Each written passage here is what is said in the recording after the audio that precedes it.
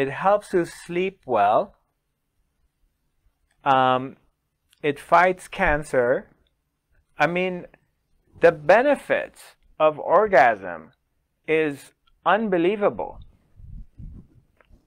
It's literally, it creates anti-pain medication. Chemicals, creates anti-pain chemicals in your body. How many of you are used to having orgasm before you sleep at night? So you're masturbating, you have an orgasm, and then boom, you sleep. Or you're nervous, you're upset or whatever, and you're having an afternoon or evening orgasm, and then all of a sudden you're relaxed.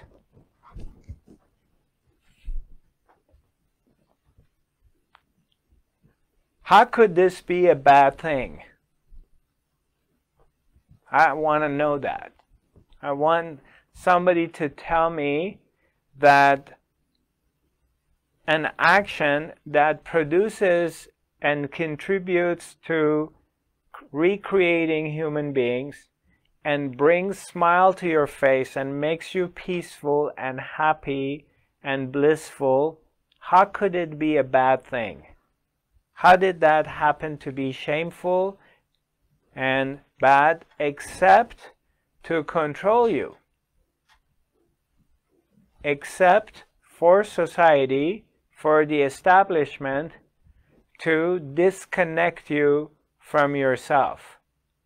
And ultimately, sex can lead you to self-realization. It's one of the fastest, quickest way that you can come to full self-realization, because to Tantra sexuality, divine oneness through the union of the two opposites.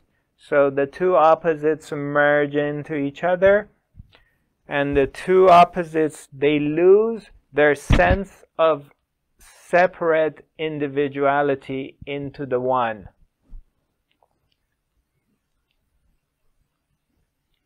So the individual ego disappears into the divine consciousness, and there's only one left. So I want to know what part of this is shameful and it's bad. Except 2,000, 3,000 years ago, whomever started to create these kind of nonsense, this stupidity mentality that sex is dirty, sex is bad, and should not be practiced, or anytime you're masturbating, something bad is going to happen to you, is the only thing that comes to my mind is to control you. And through this control and shame and guilt, look what we have created. The number one thing we have created is that we're able to deprive ourselves and create a culture and a society that sexually is very repressed and very frustrated. So then, as a result of that, sexuality has gone underground, and it created pornography, which is it's one of the biggest industries in the world. It's basically number one industry. It's even more money making than the arms and the weapon industry. Pornography, it's number one. So, and how do our children or the new generation of the kids learn about sexuality? Is they go on the internet and they watch porn. But that's not the way you're going to learn intimacy, of how to be intimate with your partner. That's not the right education. So we're going to have the wrong education. because the pornography has nothing to do with intimacy and Tantra sexuality. It doesn't teach you anything in that area. And actually what it does, it actually damages. So that's one part of it. And then because of this being deprived and sexually being frustrated as the whole, then it creates prostitution. So we have created, which is one of the oldest occupation on the planet, of being a sex worker. Now, I don't have anything against sex workers. I'm not putting them down or anything. Don't take me wrong.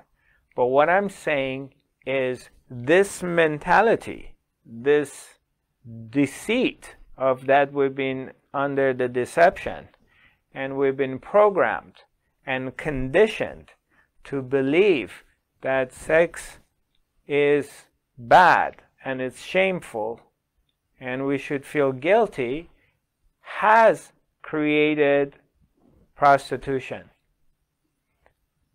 as well as has created all kinds of sexual dysfunctions, and to the point that it's become pervert. So just look around you, and how many women, how many kids, from whether boys or girls, but let's say mostly girls, have been traumatized sexually in early age? How many of you have been approached and touched inappropriately, either by your parents or by your cousins or by a babysitter or different people, that they have traumatized you? Whether you've been just touched inappropriately, or you've been raped, or you've been abused in some sexual way. This is all because the church, the mosque, the religion is condemning and brainwashing, the society is brainwashing us that sex is a bad thing. And naturally it goes underground.